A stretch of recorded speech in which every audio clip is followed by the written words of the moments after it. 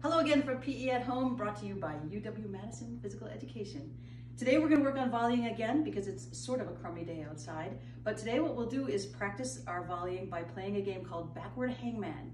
In this game, you pick a body part and volley off of it 5 times in order to earn that body part on the piece of paper. I'll show you what I mean. First, I'm going to pick my wrist, which is this. I'm going to try to volley 5 times.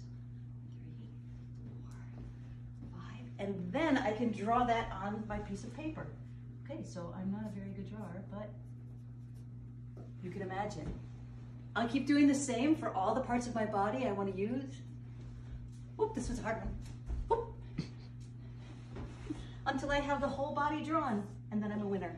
If you want to make it harder, add the number of volleys you use each time. And if you want to make it easier, just use fewer body parts. Okay, enjoy your time today inside. Bye.